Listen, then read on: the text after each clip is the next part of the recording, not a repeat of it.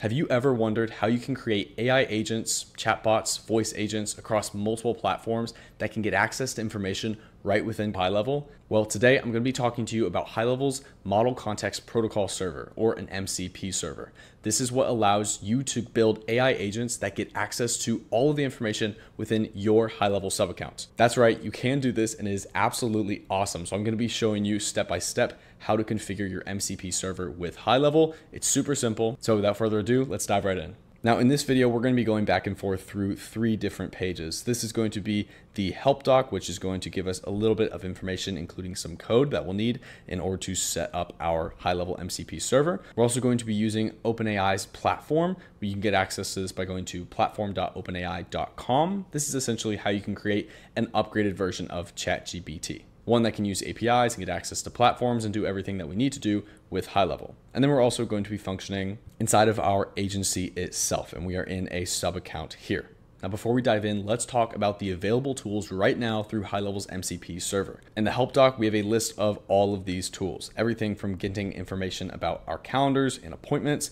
We can access tasks, tags, update contacts, create contacts, find conversations, find and send new messages, get custom fields, get pipelines, update opportunities, and everything in between. You can see a full list here, and I'm sure there will be many more to come. This means that using this, we can do things like send emails using AI outside of HighLevel, or create and update contacts using voice agents that we've built on Claude or OpenAI. There's seriously so many possibilities here, which is why I'm so excited to dive into this. So let's keep going. Now, the first thing we're going to need to do is hop over to our AI agent. Now we're in platform.openai.com. All we're going to do is do chat, and then we're going to click create here. Now, this is going to be a little bit different depending on the platform that you're using, so bear with me. But typically you'll find somewhere under integrations or tools, the ability to click add, and then you can add an MCP server. You'll have lots of different options, but we can do this by clicking add new. And then we're going to add in a URL, a label, and an authentication key. Now, for different platforms, each one's a little bit different for setting this up. If you go to the help doc and scroll down, you'll see that with your first step, we have this little bit of code. So if you're using a platform like maybe Cursor that doesn't have somewhere to add an MCP server directly, even though most AI platforms do, you can use this piece of code. But what we're going to do is we're going to just get our information from this code, such as our URL. We're going to throw this in here. Then we can throw in a label. We'll say GHL MCP server. We need an authentication token / API key. Now, how do we get this? So what we need to do is we need to hop over to our sub account. Then we can scroll down to settings. You'll find at the bottom private integrations, and then we can click create new integration. We can type in MCP server and then click next. And we want to select our scopes. Now, these are the required scopes that we have to have for our private integration token. We have view and edit contacts, view and edit conversations, conversation messages, opportunities, calendars and events, locations, payments, custom fields, and forms. Once we've added some or all of those scopes, then we can go ahead and click create.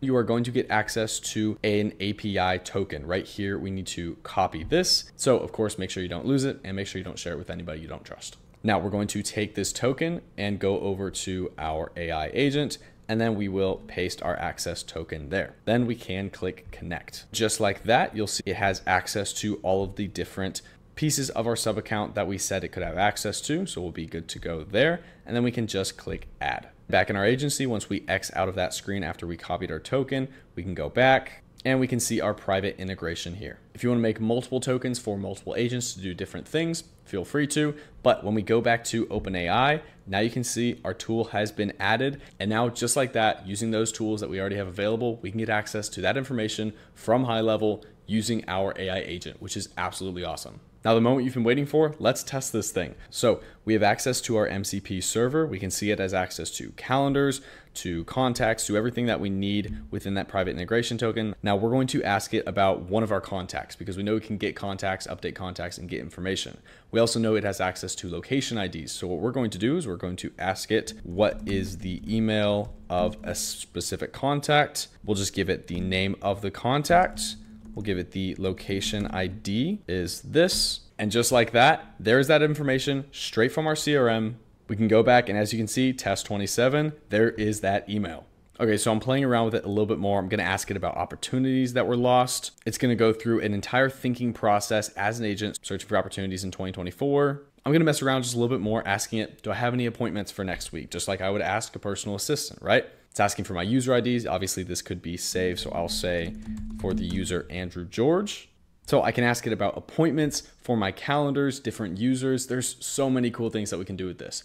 Obviously, there's going to be usage involved with tokens and such, depending on what platform you're using. But with the HighLevel MCP server, this opens up a world of opportunities using AI agents. I could talk for days about this, but the best thing you can do is go and try it yourself. So go create an account with platform.openai or go to another AI agent system of your choice in order to create an MCP server connection with HighLevel and your location. And I want to hear all about the really cool things that you do. So be sure to leave a comment on this video, share it with other high levelers, get building. And if you have any questions, feel free to leave a comment as well. As always, this has been Andrew, and thank you very much for watching.